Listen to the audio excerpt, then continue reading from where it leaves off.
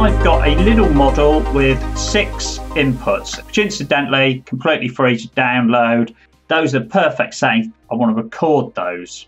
And I want those available on this drop-down list here so that I can select them again.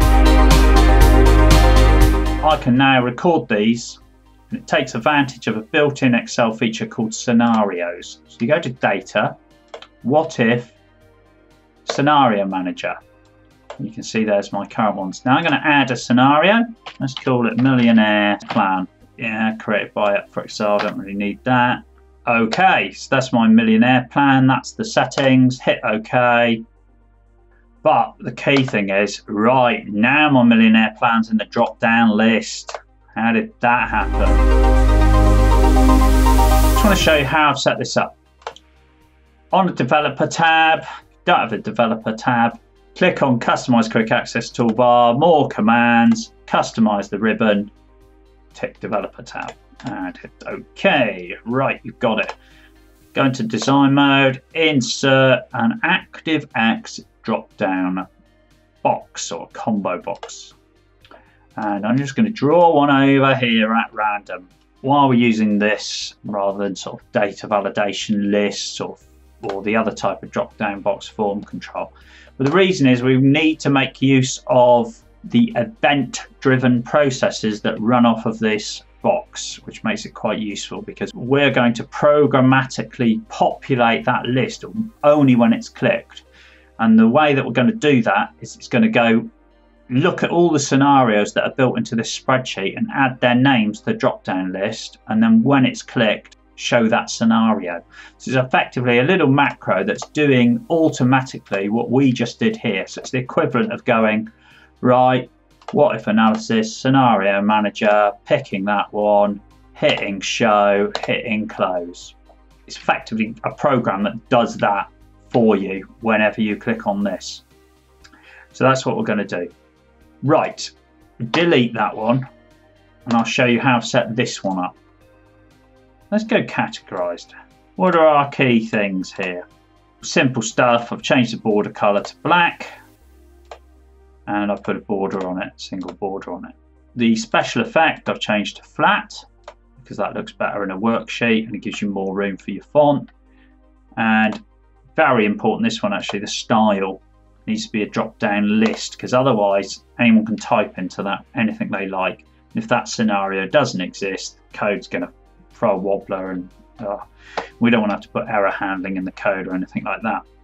Probably on miscellaneous, yeah, miscellaneous.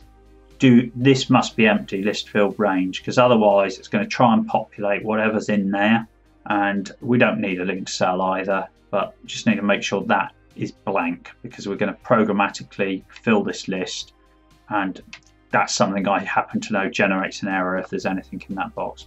The font, incidentally, you tend to have to knock it down 1 from whatever your standard row font size is. Okay, so that's about it for that setup.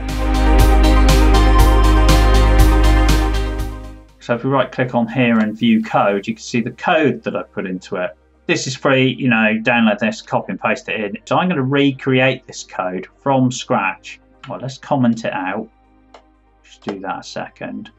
And then I'm going to insert a bit of space, and I'll show you how you would create it from scratch. So if we go combo box 1 and drop button click.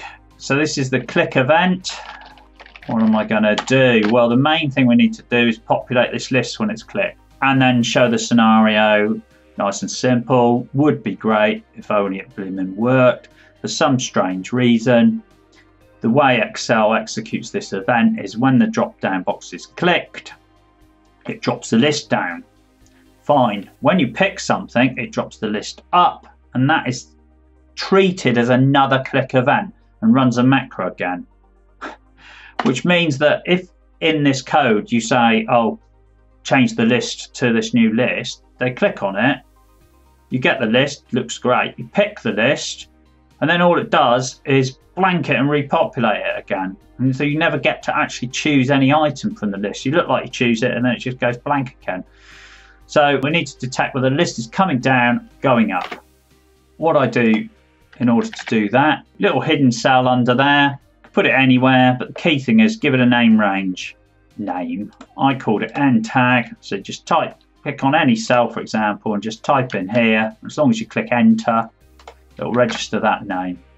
And that way, if I kind of insert a row up here, for example, this whole thing will still work because we reference the named range of the cell rather than the cell J6 or whatever it was. Right. So what we can do is every time we run the code, times that by -1. When we click down, populates the list, that number changes to -1. So then when the list closes, the code runs again, that tag is -1, so we can make sure that it only populates the list when it's number 1, and it shows scenarios when it's -1.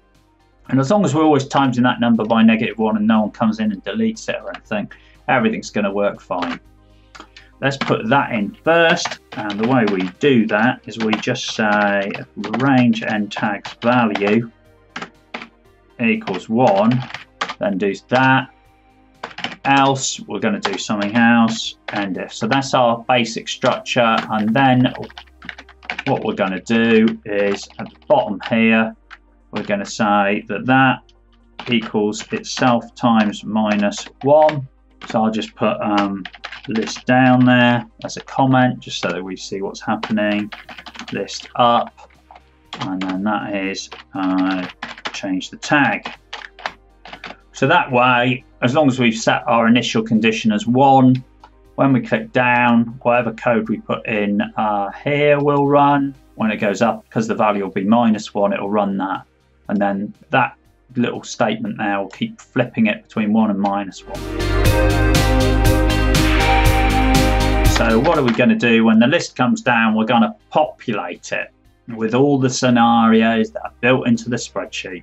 How are we going to do that? Well, I'm going to just cheat a second and copy the code. So we're going to clear the current list, combo box 1 dot clear. And obviously it's combo box 1 because it's called combo box 1.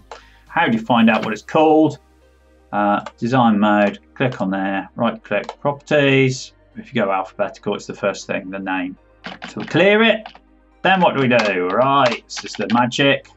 We're going to search through all the scenarios on the active sheet. So we do that by creating a little for next loop. So for each, I've called it O scenario, it doesn't matter what you call it, call it X if you like.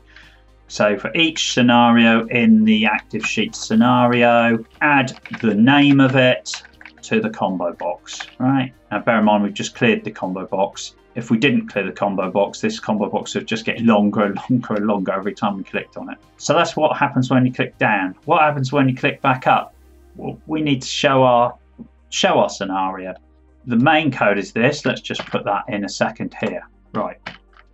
So we're going to say when the list goes up, show the scenario. So active sheet.scenario. The scenario name, which is just whatever value is now in the combo box, .show. If I was to run that, there's a possible way we could get an error. What if I say, actually, I don't want to choose anything? Ooh, error. I debug on that. You can see it's because the value in the combo box is nothing, and it's trying to show a scenario with no name. It's not going to be able to do it. So we just need to trap that error. And the way we do that is if that is not equal to nothing, then show it. And by default, because if it is equal to nothing, it won't do anything. That'll work. That's our little macro. Let's reset that to 1. Let's go for a 10% growth rate. Yeah, you can see that's working. Millionaire plan. Yeah, that's working. So let's think about adding another scenario now. Check it's all working.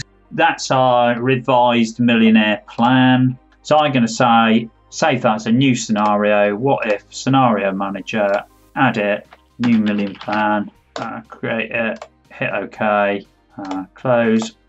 Key thing is, does it appear in the drop down? Yes. Download the spreadsheet and look at the code. Just a quick warning that one thing in the code, if you've got a model, which you probably have, that's spanning lots of different sheets, it's worth just before the combo box code putting the sheet name. So for example, you just put sheet 1 dot combo box, and That way, if you've got another combo box on another sheet called combo box 1, it's just going to avoid a bit of confusion. So a little bit of best practice there. But other than that, it's going to work fine on multi-sheet models. You can have numerous items in these scenarios. You can have it changing cells all over the place, but they do rely on all your inputs being on the same sheet. If they're not currently on the same sheet, either move them to the same sheet or have them linking back to something on a single sheet. I hope that's helpful. If you want to know much more about drop-down boxes and how you can do really clever stuff with them, I've got loads of videos out on this now. Check those out. Have a look round up for Excel, and I'll see you soon.